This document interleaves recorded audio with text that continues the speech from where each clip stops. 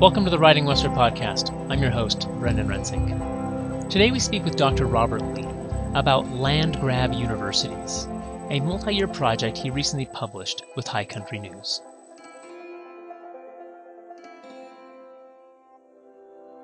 Let me take a quick moment to explain a bit about the podcast and who produces it.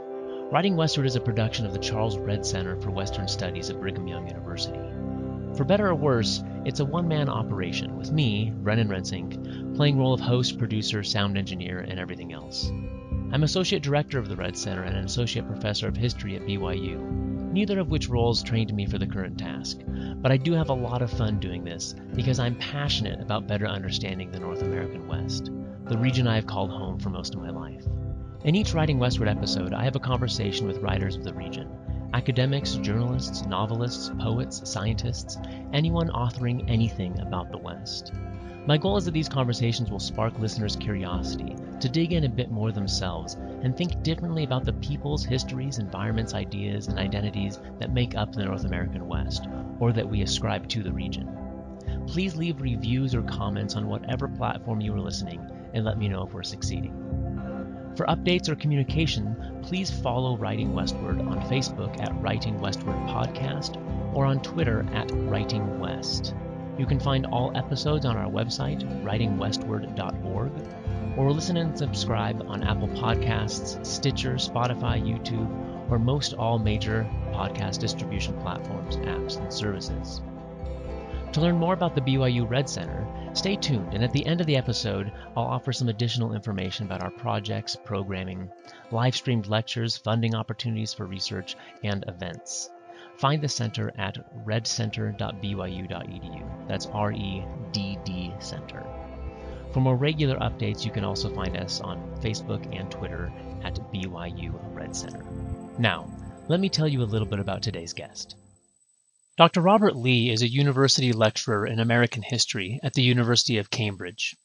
He earned his PhD in history from UC Berkeley and has a long list of awards and honors to his name.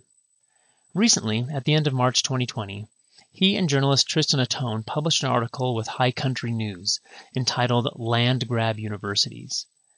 They simultaneously released a companion website, landgrabu.org, that provides data visualizations to accompany the article. This multi-year project examines the indigenous lands that were used to fund the establishment of land-grant universities across the nation, starting with the 1862 Morrill Act. In the American West, many universities continue to generate revenue from these lands. This work pairs with the growing movement in higher education to study how institutions have benefited from slavery in their early years, but it is perhaps more universal in scope and relevance. This work reveals how the sale of native lands, especially in the American West, were central to the founding of state universities. And it reminds us that the lands used to endow public universities were not simply a donation from the federal government to the states, but in fact millions of acres of recently and often violently expropriated indigenous lands. The Pulitzer Center and Fund for Investigative Journalism provided support for this work. I hope that High Country News' example of collaborative and in-depth journalism and scholarship will encourage other news organizations and academic researchers to work together more in the future. They have done us a great service with this project.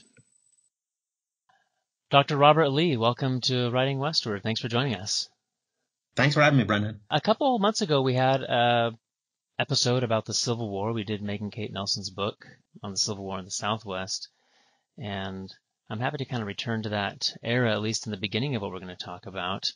During the early years of the Civil War in 1862, Congress passed a number of pieces of legislation that had a huge impact on the West. And the Homestead Act and the Pacific Railroad Act are the ones we usually talk about the most as examples of projecting northern interests of free land, free labor, industry, expansion out west and across the continent.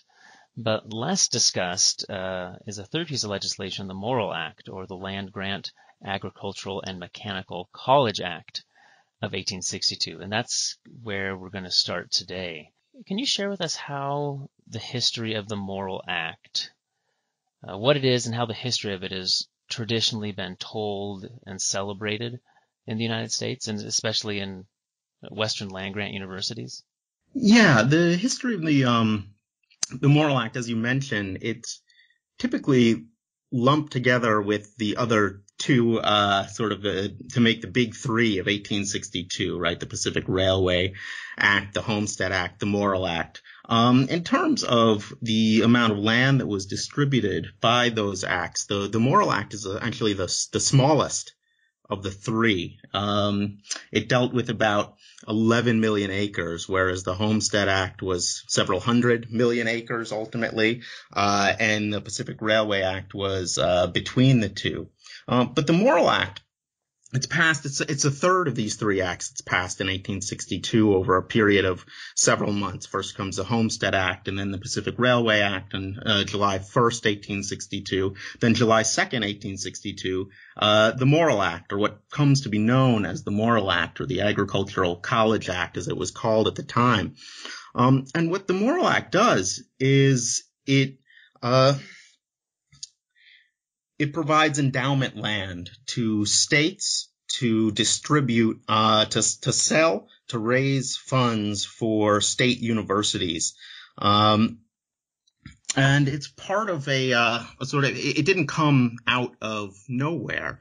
There had been agricultural and mechanical colleges, in the United States. There had been, federal funding for universities before. But what you had in the Morrill Act was the first national program designed to fund universities using land from the public domain, which meant land that had been expropriated from Native Americans, to fund universities on a national level. And what was the specific mission of these universities to be? Well, a lot of them didn't exist yet. But the mission that was given through the Morrill Act was to fund agricultural and mechanical colleges, so to put them on the leading edge of agricultural science and sort of practical science. The idea was to expand higher education to the emerging industrial classes and the sons and daughters of farmhands across America, which is why the sort of broad literature on the Morrill Act tends to ask questions about whether or not it fulfilled its democratic promise to bring education to a larger segment of U.S. society. Many listeners maybe have heard the phrase land grant colleges. So here, I'm in the state of Utah, so we have the University of Utah, and then there's Utah State University. And it's often that state university that was the land grant college. So Utah State, New Mexico State University, Colorado State University. There's often kind of the two, the flagship and then the land grant college. And that's often then where we have a lot of those states' agricultural departments or often have their longest roots in those land grant colleges. I got my doctorate from the University of Nebraska, which is a land grant college. And the Morrill Act was really celebrated there. And we talked a lot about the democratization of education and some of the successes there. But the work that you did with High Country News takes this story and upends it and shows some of the darker history lurking beneath. I wanted to read a quick quote here from the piece. And this should ring somewhat familiar when we think about say those other two acts, the Homestead Act or the Pacific Railways Act. The often violent dispossession of Native peoples are clear parts of those histories often. It's widely acknowledged that the lands that were being deeded out to homesteaders a few years before had been taken either by violence or by treaty, often fraudulently, or by coercion or other means. And the same goes for the Railways Act. But the world of higher ed in the United States has very much kind of sidestepped that dark history. So let me read this quick quote. You write, "Over the past 2 years, High Country News has located more than 99% of all Morrill Act acres, identified their original indigenous inhabitants and caretakers, and researched the principal raised from their sale in the late 19th and early 20th centuries. We reconstructed approximately 10.7 million acres taken from nearly 250 tribes, bands, communities throughout over 160 violence-backed land cessions, a legal term for the giving up of territory. So there's a deep violent history behind land grant colleges, which is why you name this piece land grab universities. Why do you think that this connection or the violent dispossession of Native peoples has been obscured from the story of land grant universities in the United States? Yeah, that's a great question.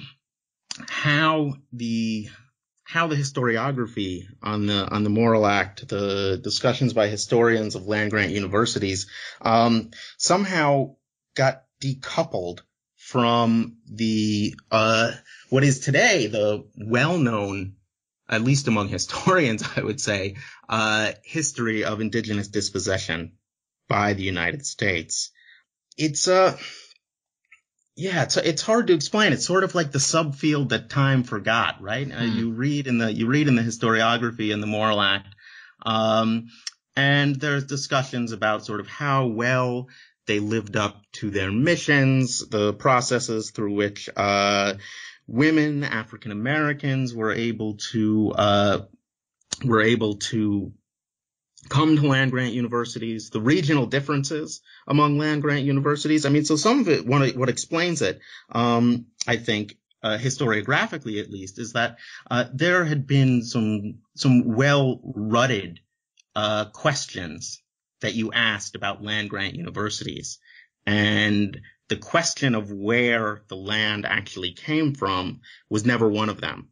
So there had been there's sort of long ongoing discussions in the literature on land grant universities that is robust but uninterested in the issue of the sources of the land that provided the financial underpinnings of these universities. At the same time, there's a sort of counter narrative that you referenced earlier, maybe even understating the extent to which the Morrill Act is celebrated by universities as part of sort of the lore around their founding.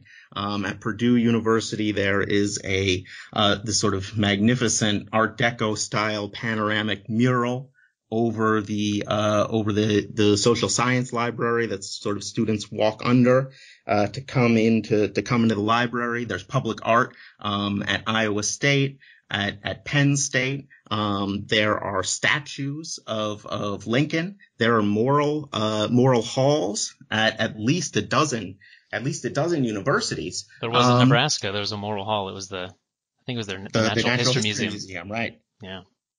Yeah. So there's on the one hand, there are a set of questions that historians had become accustomed to asking about land grant universities that didn't involve dispossession at all. Then there was the sort of counter narrative of celebrating the origins specifically of land grant universities and the Morrill Act. And somewhere along the way, the emerging story that we get out of the new Indian history of thinking about the sort of consequences, the traumatic and dramatic consequences of dispossession, hadn't caught up yet to the literature on the Morrill Act, but it had been in the past few years, building on the work coming out of universities, re-examining their ties to the transatlantic slave trade. Have prompted a number of folks to start asking questions about the sources of wealth at universities more broadly.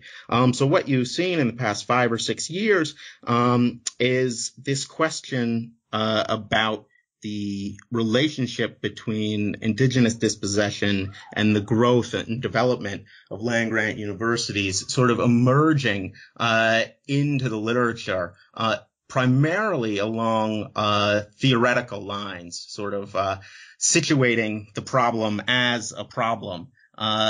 But what hadn't been done, what hadn't been added to this emerging literature, is an effort to empirically understand the connections between universities and the indigenous nations whose land became part of their endowments. Empirically and geographically, I mean, your article includes a companion site with some great visualizations where you can go through and click on individual universities and then see where the land sales were at that helped fund their endowments and so forth. But having that data, I think, is really powerful, being able to see it and to see those connections across the continent to places so far flung from where the actual university may be, I think is really powerful and helps to not necessarily undercut, but to really problematize our understanding of universities' foundings. A lot of higher education history, or histories of higher education, are often written as institutional histories, written by the institution, and not always interested in asking some of these more challenging questions. Yeah, I mean, another vector in the explanation for why this issue has been overlooked, I think, has to do with the sort of overwhelming complexity of the problem. I mean, what we're talking about is that the Morrill Act itself, as a law, it's a few pages long, but its implications reach out to more than 50 universities. There are 47 states involved, each of which is administering this act on their own, sort of creating all the sort of wrinkles in the way that the act actually operates in the real world. Mm-hmm. It connects back to 11 million acres or so, which is broken up into nearly 80,000 parcels. That's a lot of land records to comb through. Yeah, in order to reconnect each of those parcels to the universities, it's a problem of sort of overwhelming complexity. But without doing that, you're left with just the abstract recognition that universities benefited from the sell-off of the sort of the profits from dispossession, and you can't move the story any further than that without breaking down the connections between the lands and the universities themselves. You see, you help bring some clarity there, and lift the veil on what's otherwise very obscure, and as you say, it's just abstract and it's hard to really understand. So how does this process then work? How did, say, Cornell, which you say was one of the biggest benefactors, how do they then go about selecting which lands that they are going to claim, be it within their own state territory, or often they're claiming lands across the continent, and then selling? I mean, the one example that really struck me, I'm from the Pacific Northwest, so when you wrote that it was Duwamish lands in the Puget Sound that were sold to benefit Clemson in South Carolina.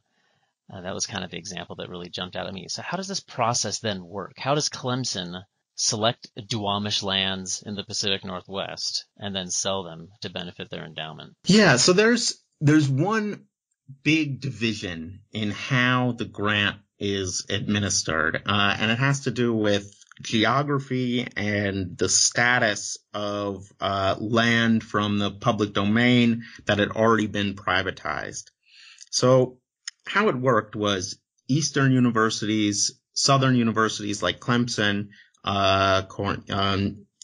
universities in the Northeast like Cornell, several universities in the Midwest, Ohio State, and others, they all received a scrip, which is sort of like a coupon or a voucher. Oh, because there's no more public lands available in their own state.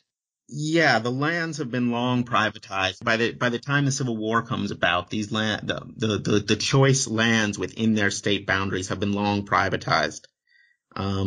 So they get sort of these credits or coupons that enable the selection of lands in 160 acre increments, or the typical homestead size, anywhere on the surveyed public domain of the United States.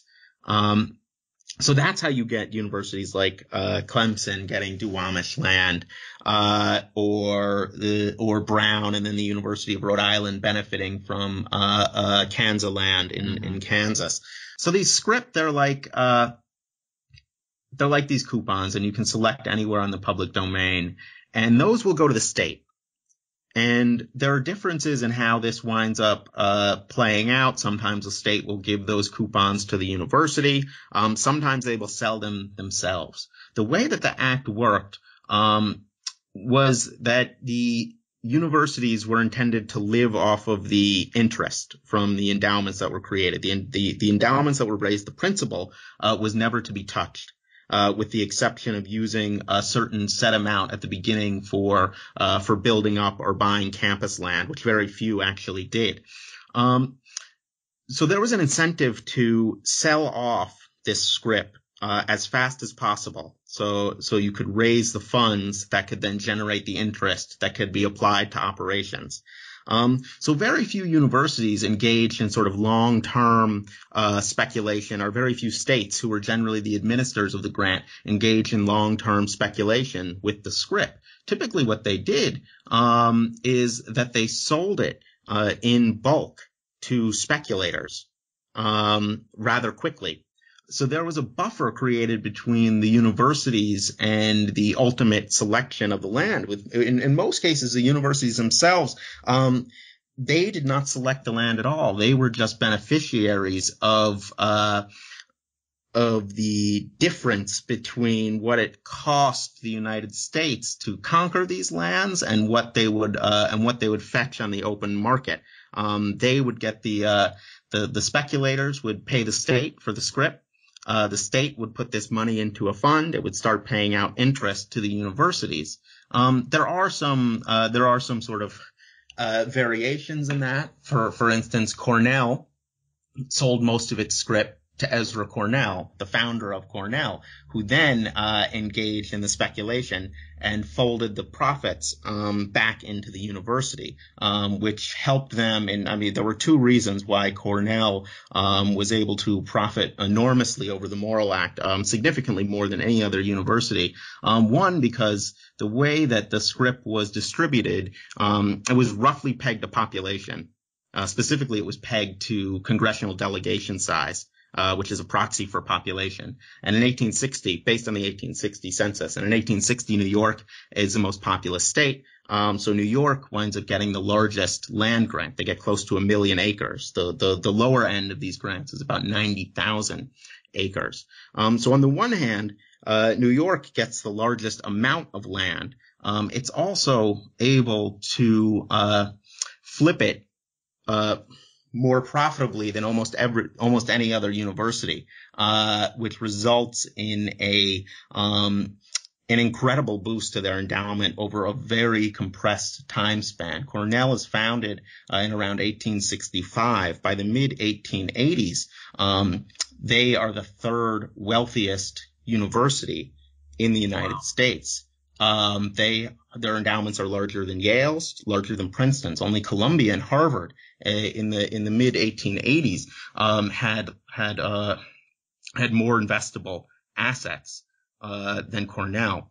And it was through this speculation that they were able to climb so quickly. At the time, there were maybe about 800 colleges in the United States. And they went from founding to third wealthiest in about the time it takes for a child to reach college age. So how is this different for the Western states who have their own public lands to distribute? Yeah, so these Eastern states, Southern, Midwestern, they get the scrip. But the Western states, where there is still significant public land holdings that have been typically quite recently expropriated from indigenous nations within those state boundaries, they have to choose their land from within their state boundaries, and they get grandfathered into the program when they become a state. So territories do not get are not beneficiaries of the Morrill Act of 1862. You have to wait until statehood to sort of become eligible. At which point there you would get a portion of land assigned. And what the Western states would do then is they would have to go out and select the land themselves. One of the elements of the Morrill Act, sort of buried in its administrative elements, is that the states had to bear the cost of administering the act, so of selling the land and of managing any funds or continued holdings that they had. So the states would hire land agents to go and canvass the public domain and search for what they believe to be the most profitable potential parcels. And then they would they would mark these up on lists. They would send those lists to Washington. They would be approved. And then the state would get the land to sell off. Or, as we found, one of the more surprising findings from the study was the amount of land that had yet to be sold was still retained by Western states. And was still undergoing being leased out for typically much larger profits per acre than the land was sold for, a century ago, as you can imagine. Let me read another quote here from your High Country News piece. You write, "Our data shows how the Morrill Act turned indigenous land into college endowments. It reveals two open secrets. First, according to the Morrill Act, all money made from land sales must be used in perpetuity, meaning those funds still remain on university ledgers today." So those are part of the principle of some of their endowments, which you've already kind of mentioned. And secondly, which you've already mentioned as well, you're right. And secondly, at least 12 states are still in possession of unsold Morrill acres, as well as associated mineral rights, which continue to produce revenue for their designated institutions. So the first of these points, which really does relate to what we mentioned a little while back about this ongoing movement of universities studying slavery and studying the financial benefits that various campuses have had from the history of slavery, the fact that universities were not just built on indigenous land, which we often hear sometimes in land acknowledgments when at events or things at universities, people often do acknowledge now we're meeting on the lands formerly controlled by various peoples or still inhabited by certain peoples. That's been widely acknowledged. But less so the fact that the university endowments and the funding of ongoing operations are built and continue to be run by monies from indigenous land. You noted there are a few places that are starting to look into this, but has this been a surprise to university administrators that you've spoken with? How has this gone over? Are they aware of this at all? It has been a surprise to some. I mean,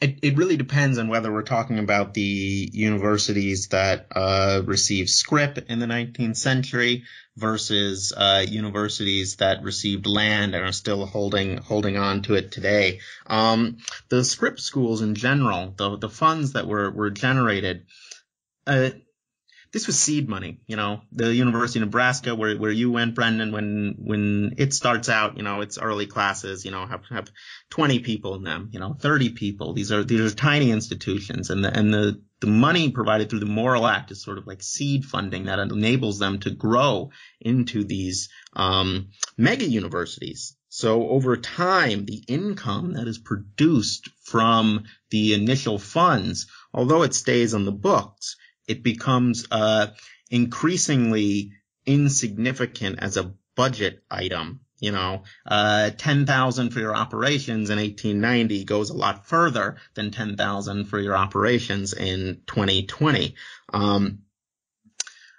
So what you see is, these are on the books, but you can't find this in the published financial statements, the annual report of the state of any of these universities, because the budget line is so small, that would contain it. It's slightly different in the case of universities that are benefiting from the ongoing leasing of lands.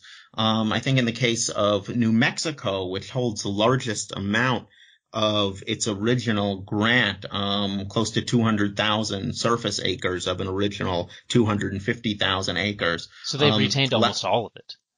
Yeah, Wow. the vast majority. I think that's like close to 80% that they have there. And last year it produced $1.6 million, which is a more significant sort of budget line for these universities. But I would think that it's not a huge amount of the entire budget. But it can be significant for universities that have in terms of programming, right? I mean, it's slightly less the income in South Dakota State, where there has been a move to redirect or rethink how these funds are being spent by the university. Their annual income is several hundred thousand a year, which they have steered into programs for indigenous students. And for those populations in the student body, that amount of funds can be significant, right? In a way that a couple of thousand, which is what the income from some of these script schools might be today, really won't go very far, even in terms of, providing research funding or scholarship funding for even a single student. So what are the other states that are still holding large amounts? I think I remember from the article, Idaho, Montana, Washington. Yeah, they're all in the West. That's right. Idaho, Washington, Arizona, I believe. They're all in the West. What are these lands today? You noted that they retain the revenues from mineral rights. So are they leasing these out for mining or for timber? How are these lands being used? Yeah, I mean, there's timber leasing, there's various types of, mineral leasing for oil and gas, there's surface. So there's two types of land, or at least within the sort of land that can be, leveraged for profit. There are surface acres and there are mineral acres, and those can be decoupled from one another. You can sell the surface acres and retain the mineral rights. And continue to lease out the mineral rights and vice versa. So yeah, it's through mineral leasing. It's through the leasing of surface land for a whole variety of uses. But this was one of sort of the more surprising findings of the investigation, and it came rather late in the game. So while we mapped out all of the lands that were originally selected, something that remains to be done is distinguishing the lands that remain from the lands that were sold by universities that are still benefiting from surface and mineral acres. We didn't get that far in our investigation to figure out exactly where these retained acres are within the larger footprint of a state's original endowment lands. So if I'm out hiking on public lands, I'm not going to see a sign saying, you're now entering lands owned by New Mexico State University. Or would they even be open to the public, or are they just blended into other, BLM Forest Service lands? I don't know comprehensively, but I think at least in Idaho there is some parkland that is open to the public that is part of these lands. But yeah, it wouldn't be marked, and it goes sort of deeper than that. Even the sort of all of the Morrill Act lands that have been sold, a lot of them are now in places that people might know. They're in, the Mark Twain National Forest in Missouri. They're in downtown LA. They're around Lake Tahoe. There are places where folks have probably been to. Years ago when I lived in California, I went to Lake Tahoe, and like a lot of other tourists there, I stopped at a place called Viking's Home, which is a National Historic Landmark, a home built in the late 19th century in a Nordic style. right on Emerald Bay. So if you drive around Lake Tahoe, a lot of people will stop and take pictures at Emerald Bay. They'll visit Viking Home, and they'll, they visit a landmark. It's just not a landmark for its role in being sold for part of a endowment lands that raised money for a university. Yeah, in the article you do include a few pictures of some locations. One, the building in West Hollywood where the Directors Guild of America is. You have you even list the exact parcel ID of attached to the land sale, or an intersection in rural Nebraska, a private residence in Merced, California, a scrapyard in El Rosa, Minnesota. So is this a future stage of the project, is further identifying? So here you have all these parcel IDs of ones that have been sold, but of trying to identify then the ones that are still owned by universities as well.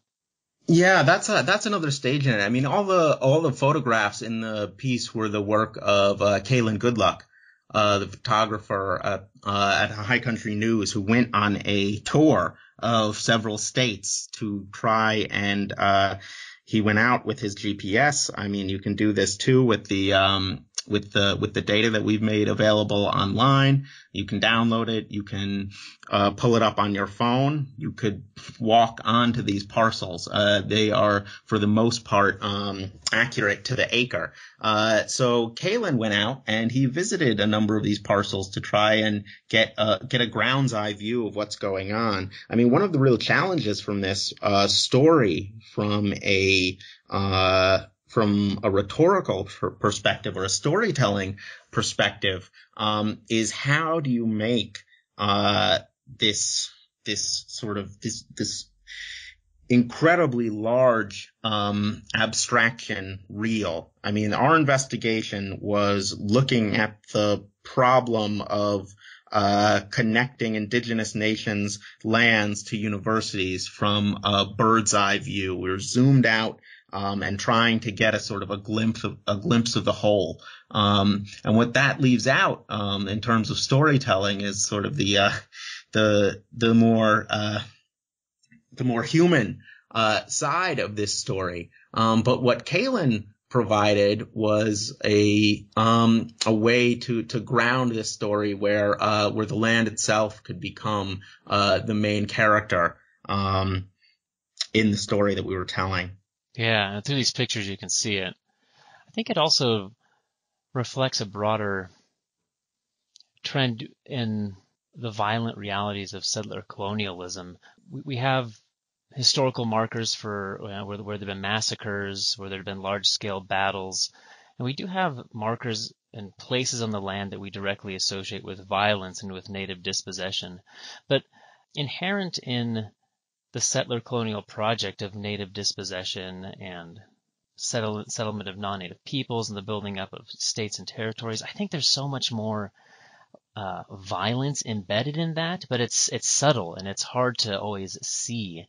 And scrolling through these pictures that Kaylin took, if you were to take the captions off and present this as an art exhibit, there's nothing in these pictures that thematically would point anyone to the topic of native dispossession. It just looks like a slice of everyday America, right? These are just regular scenes from next door, an intersection across the street, a shopping mall, a playground.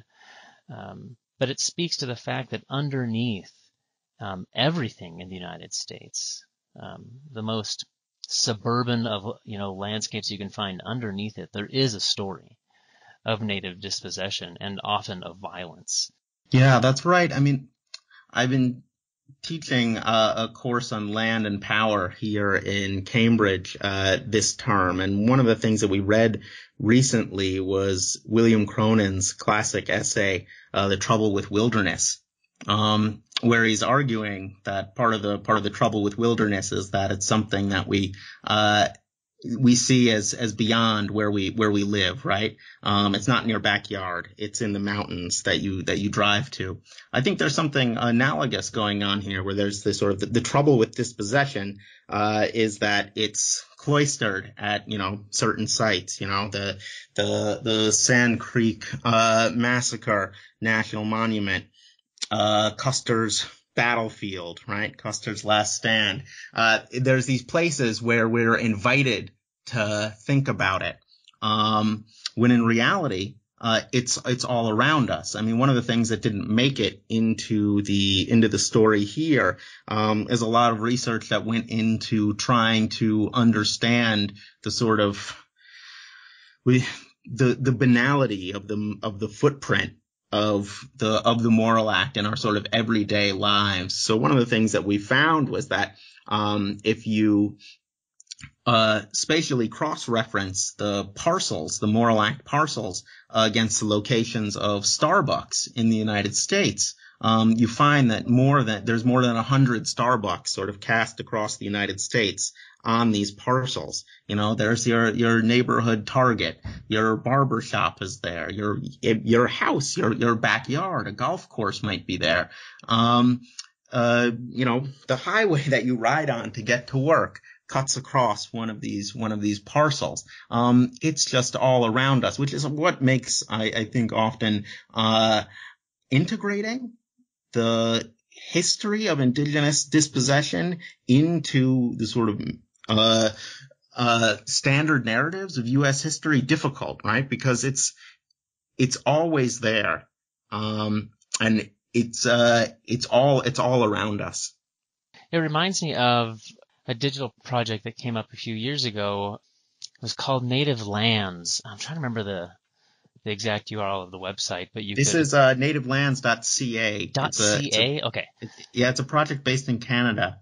Yeah, and you could click in your GPS coordinates, and it would tell you, you're on the traditional homelands of these various peoples. And it looks like, I just pulled it up, it looks like they've actually done, this may be a different website. The website has sort of changed over the years. Yeah, it looks very different. But you can do this as well. You can do this as well on the landgrabu.org website. On the maps, there's a box where you can sort of click in. This is a standard tool now on a lot of digital mapping platforms. If you enable location identification, you can identify where you are pretty easily. So you can either do where your computer is, or you can plug in an address. What I was going to say is the Native Lands one was a little bit more in the abstract. The early version that I had last seen, and the website, they've updated a bunch. I believe it did show you that it was some pretty huge polygons, but it did reference it to certain treaties, which gave you a little bit of direct connection. Okay, so my hometown is on treaty lands, from 1862 or whenever. But your project takes that even more granular and gives another documentary connection to, it wasn't just by a land treaty, but oh my word, like this plot of land where the Starbucks is, as you say, was also then attached to land sold to benefit a university. But it just helps inform this narrative, or to try to weave into our understanding of America as it is today, that it's all built on not just on native land, but native land that was often violently taken. I mean, I'm glad you bring up the nativeland.ca site. I mean, something that speaking of things that we didn't get to do, but we would have liked to have done, and we'd like to see others who build on this research to do more of, is to think about what that website does really well, is think about the multiple geographies of indigenous North America. I mean, we relied on treaty boundaries for the most part, treaties, unratified treaties, known areas of land seizure. But what unifies them is the claim by the United States that this is how the United States legally took possession of the lands. And those don't always match one-to-one onto the stories of indigenous nations about where territories were. So what you see in the Native Land CA site is an effort to deal with those multiple geographies, those contested geographies. So if you used different, with a different set of assumptions about the boundaries of territories laid over onto the data that we found, would reveal additional stories about the sort of layered history of possession of places in North America. That's the problem with many maps, is they freeze, native geography at a certain place in time, and then we often then read backwards in time, right?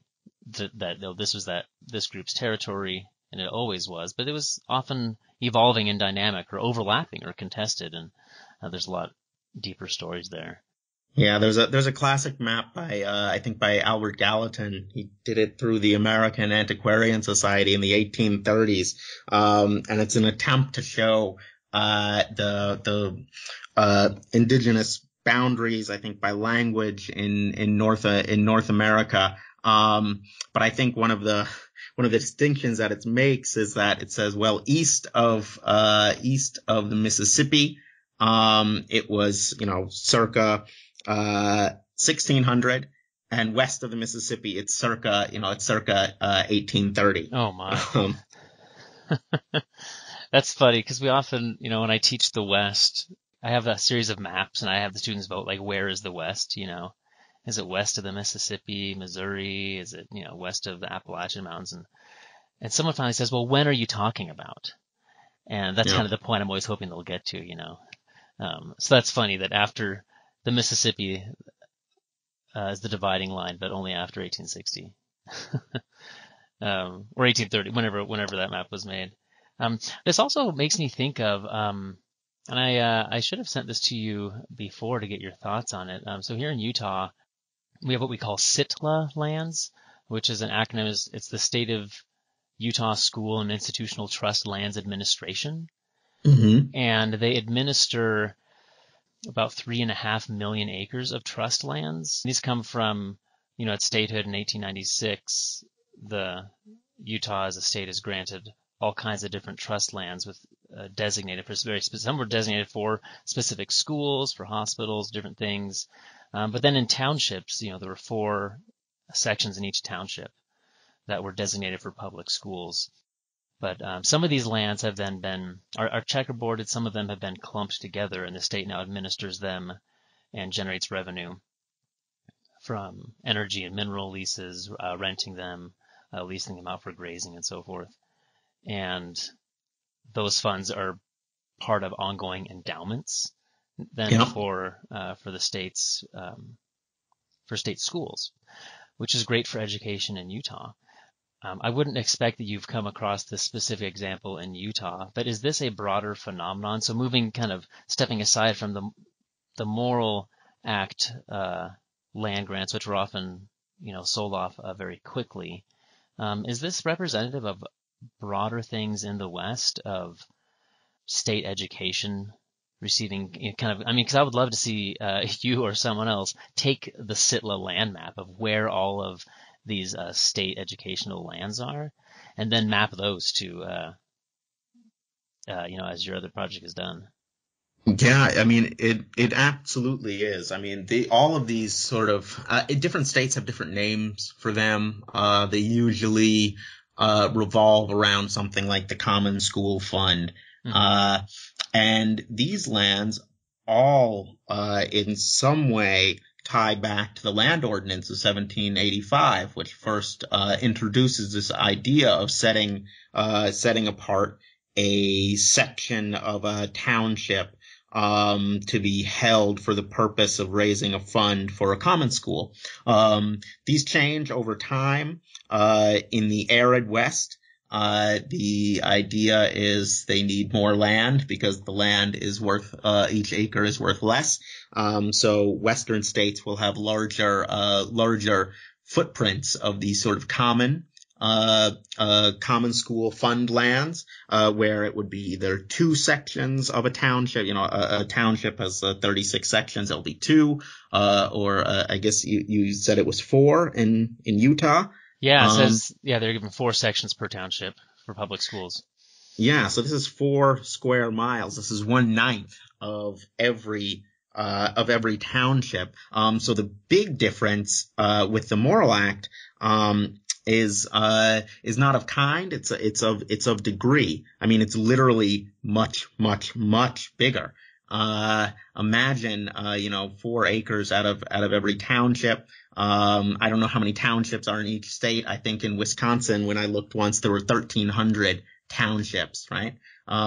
So this adds up to a significantly larger amount of land, and these funds are integral. They're often described as the sort of the cornerstone of public education in the West. I mean, they typically don't cover the entirety of the budget, but they provide the base that was grown on in the same way that you have the Morrill Act providing seed funding. And the Morrill Act isn't even in this case it's not taking the lead, right? These common school lands existed before the Morrill Act. There were instances of federal grants for university land before the Morrill Act, after the Morrill Act, that's separate from the Morrill Act.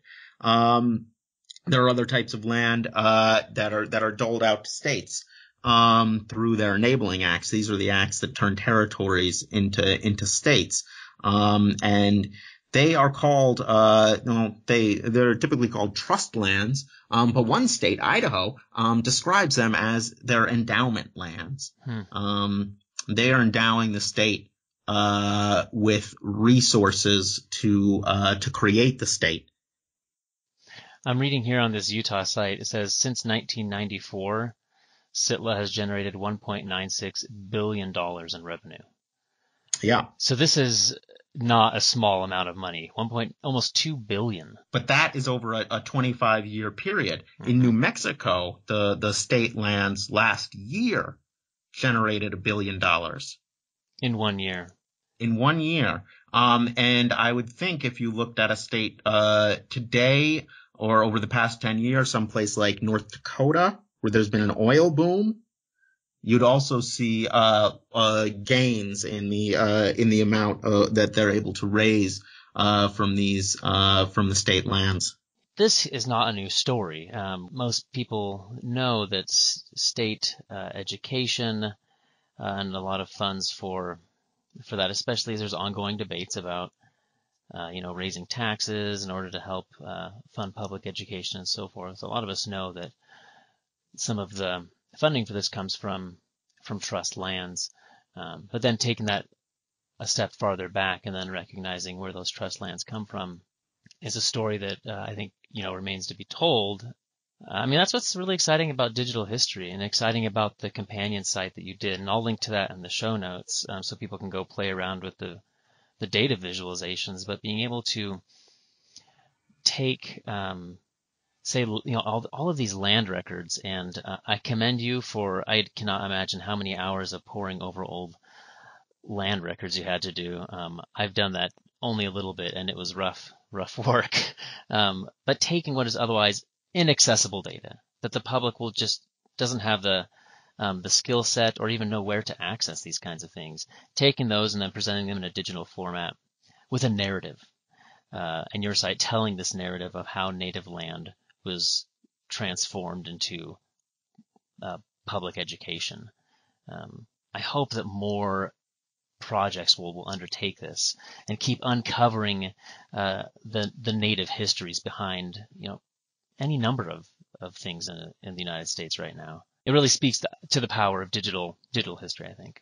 I did have one last question though that I wanted to ask, kind of on that we kind of pass over a little bit. So you said you've located and then published together here with High Country News more than 99% of all the Morrill Act acres. Mm-hmm. So there's some less than 1% out there still missing. What speaks to that? Are there missing records? Is it just hard to track things down? What explains these yet to be identified lands. Yeah, I mean, you're cutting to the sort of methodological heart of the project. I mean, the real challenge with understanding the Morrill Act footprint on the North American landscape is, first of all, that there is nothing that you can look up that will tell you exactly how many acres were actually distributed through the Morrill Act. There are sort of rules of thumb. There are the amounts that was authorized, but they don't necessarily match on to the amount that was actually distributed through the Morrill Act or through subsequent in lieu acts. So we had to first construct a set of benchmarks, the amount of land, from various reports at the state level and federal reports that distinguished the amount of land that was authorized from the amount that was actually granted. I mean, there's lots of little details in how this can be changed. I mean, certain lands were deemed more valuable than others and counted more against the grant, for instance, which would reduce the actual physical acres that were distributed. There are all sorts of things that could change the amount of land that was actually distributed. So we had to create a set of benchmarks that would tell us how much land we were actually looking for in the first place. Most places that report the amount of land that the Morrill Act distributed will say 11.4 million acres. This was the amount that was authorized. We believe that the amount actually distributed was closer to 10.8 million acres. You'll also see the figure 17.4 million acres quite a bit, which seems to have been a typo that has just been lifted into a sort of statistical echo chamber and been repeated over and over. But we believe it's 10.8 million acres, just about there. So we had to get external benchmarks for each of the states that were separate from the records that we were consulting to sort of fill in the buckets, basically. With the amount of land, adding, one by one, to see how close we were getting to those benchmarks. Wow. And sometimes we were under. This could be it can get really down into the nitty gritty. So, for example, these pieces of scrip, that they would give out, you could, get less than 160 acres with the scrip. Say there's a plot, it's 156 acres. You can take that with the scrip. The 4 acres are lost.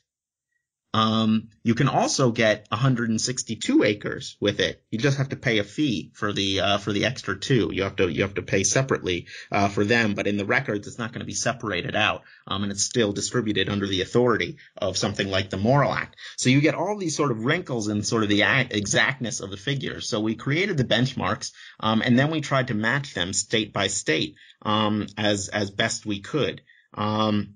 So there are certainly some records that are lost. There are some records that were illegible.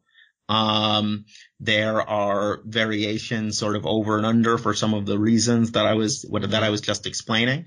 But that sort of figure, that 99% figure, comes from us getting less than 1% away from the benchmarks that we set at the beginning of the project, to locate the acres. So it's certainly possible that there are other acres, out there to be found. And if you look in the data, you can see the sort of variations, across the states. So if someone wanted to try and find some missing acres, you could take a look state by state and see what would be the best, candidates to go looking. But yeah, I was trying to figure out, trying to build a methodology from scratch to answer a question that we didn't have a roadmap to answer based on the sort of previous literature. Well, it's astounding that you were able to do a near comprehensive job. That's astounding.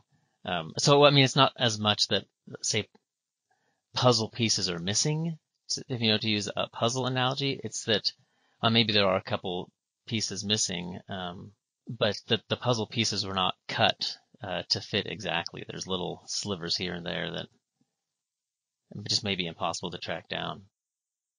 Yeah, no, I mean it would be possible to refine it slightly on a state level, I'm sure.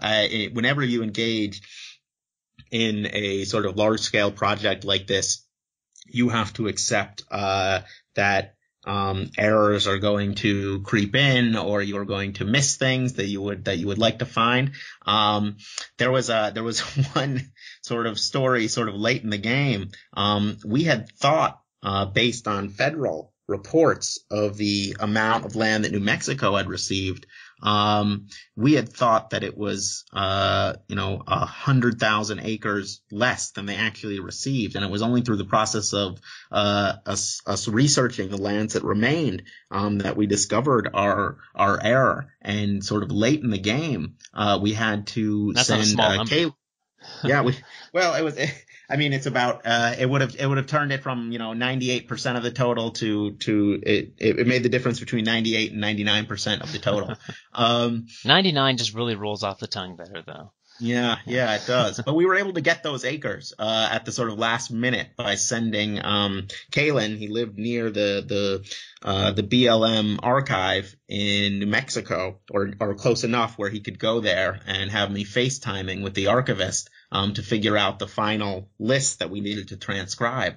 And we were able to get them sort of the last minute, maybe about 6 weeks before publication. Wow. We were able to incorporate them into the data set, which had me, biting my nails, because I had become so attached to it being, less than a percent, off of what we expected the total to be. Wow. Well, tell us a little bit about, where you're taking this project and moving it forward. You hinted that maybe there's some other digital things coming out, but I also wanted you to tell us just very briefly how this is going to fit into to the book manuscript that you have in progress, which I think your working title is Louisiana Purchases: The Indian Treaty Line and the Making of American History, and I'm curious where this fits into that. Yeah, this is separate from my book manuscript. Why don't you tell us then what you're going to do with this project then, and move this forward. And then at the end, I like to always ask people what they're doing next, and maybe you can tell us a little bit about the other project, the book project that you're working on too.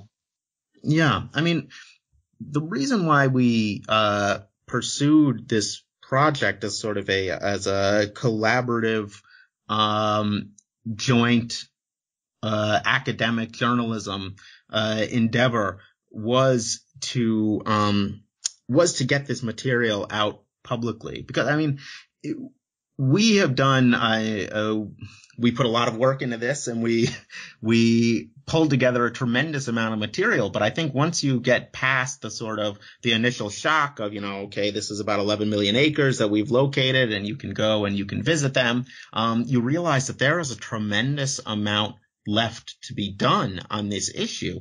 We are at the tip of the iceberg here. And there's no way, that a single researcher or, our team at HCN, could comprehensively go through and tell the full story of the implications of the transfer of wealth from indigenous nations to universities. What you'll see here is in our story, for instance, is very little about how these funds were ultimately used, right?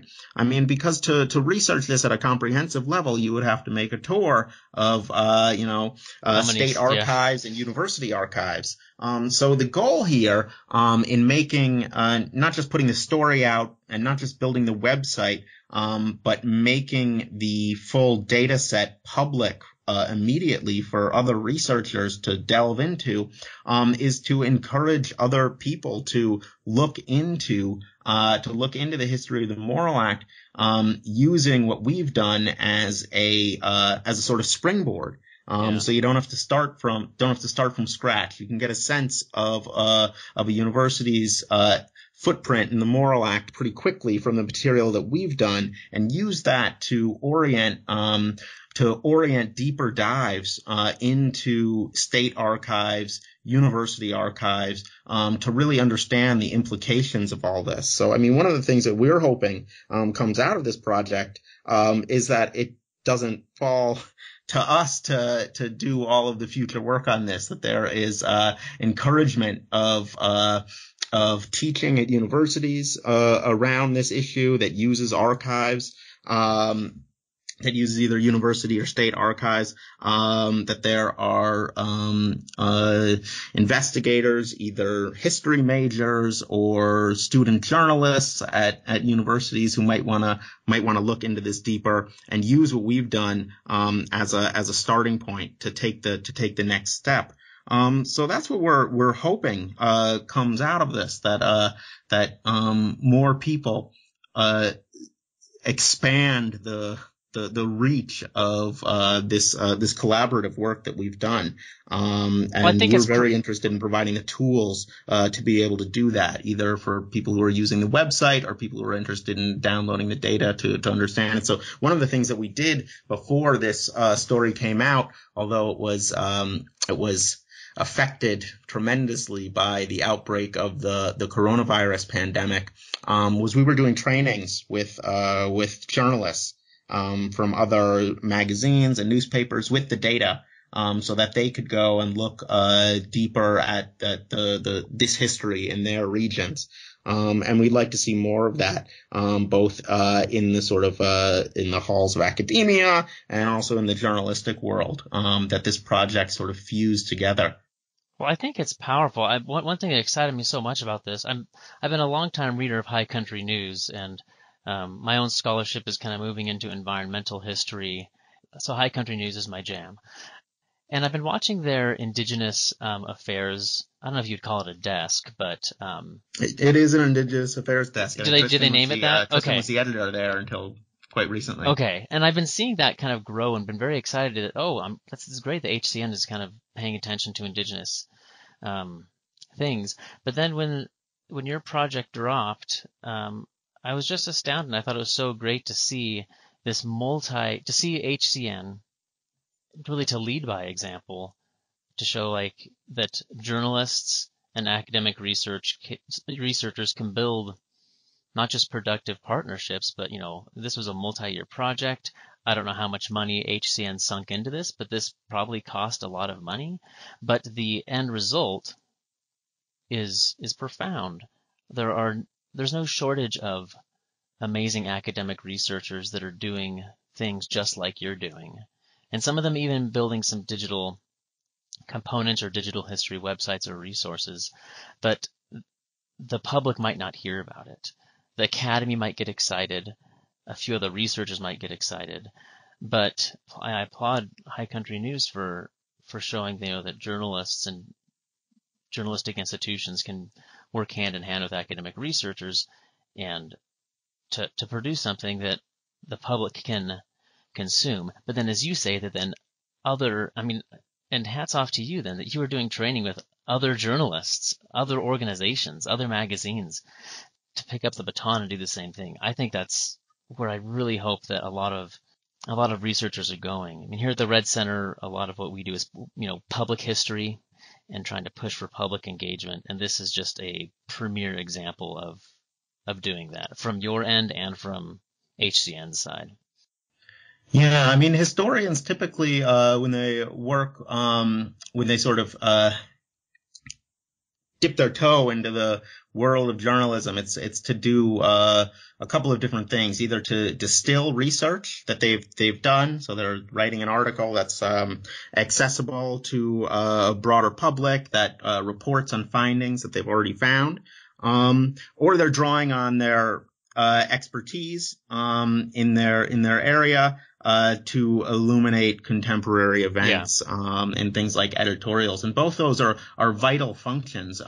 But what we were trying to do here was not to distill previous research or just offer commentary, but to offer a direct research project that draws on the skill sets that both historians and journalists have. And I think there's a lot of common ground between our fields. I mean, normally when we talk about doing interdisciplinary work or multidisciplinary work, it's sort of within the halls of academia. Yeah. I mean, when we look outside, we see, professions that are sort of facing similar pressures, right?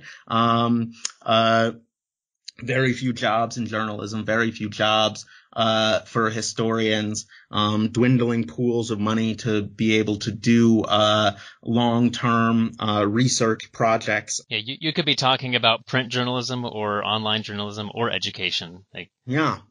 And what we found is that we could get a lot of mileage out of pooling our resources and our skill sets. And this was the result of that. I mean, you note, yeah, some of the other ways that some of us dabble in journalism. I wrote a piece for Public Radio International last year, but again, it was just a distillation of my previous research, and I was tying it to contemporary issues. Or you have the Washington Post has that great Made by History series where historians step in and illuminate contemporary issues with their research.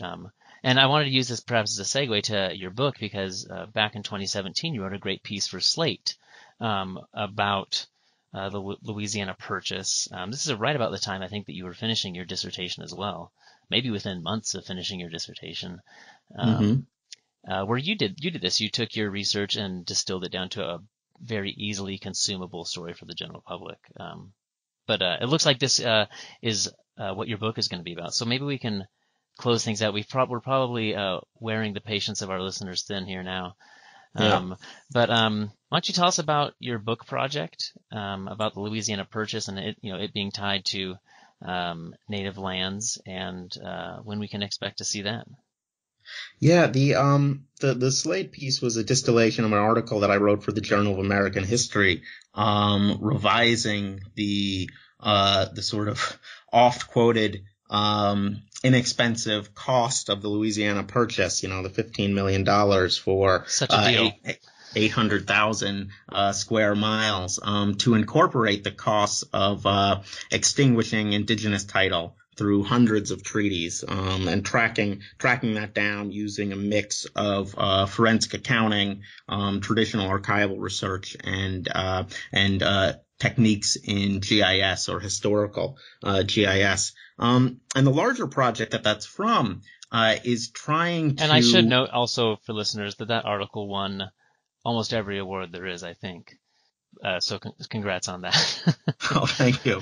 Yeah, no, that was very exciting for me, and makes me hopeful that there will be a readership for the book when it does come out. Yeah. But what the book is about is trying to reorient the geography that we imagine when we think of the territorial expansion of the United States. When we think of the expansion of the United States, we have this sort of mental map anchored by the Louisiana Purchase. There's the Mexican Cession, the Gadsden Purchase, so on and so forth. And it's a sort of chunking sprawl through which the United States builds itself. But if we shift our focus away from what is sort of like the Louisiana Purchase deemed relatively easy and cheap, and think about what was costly, time-consuming, and difficult, that brings our attention to the expansion of the United States that was affected through the Indian treaty system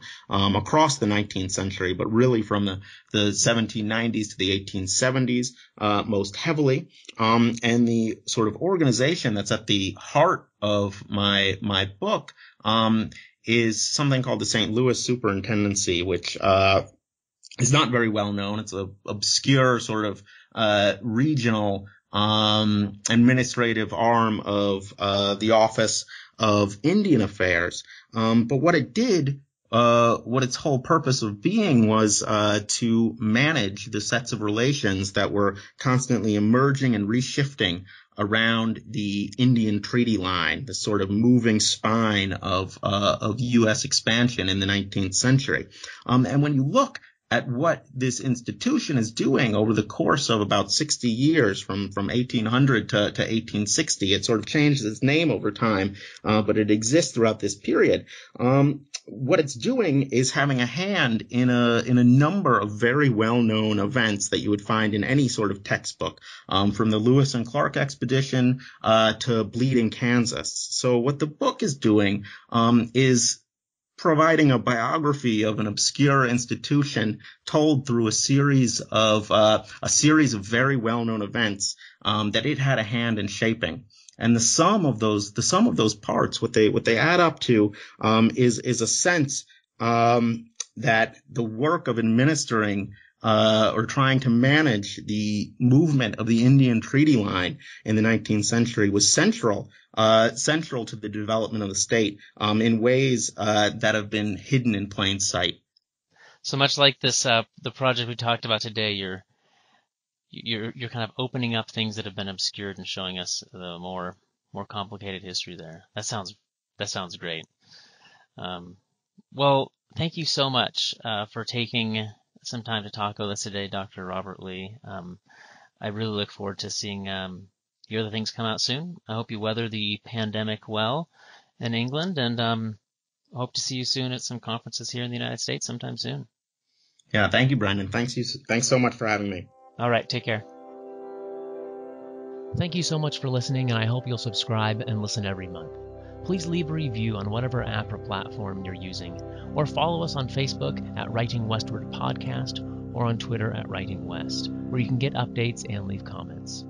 Writing Westward is a production of the Charles Redd Center for Western Studies at Brigham Young University.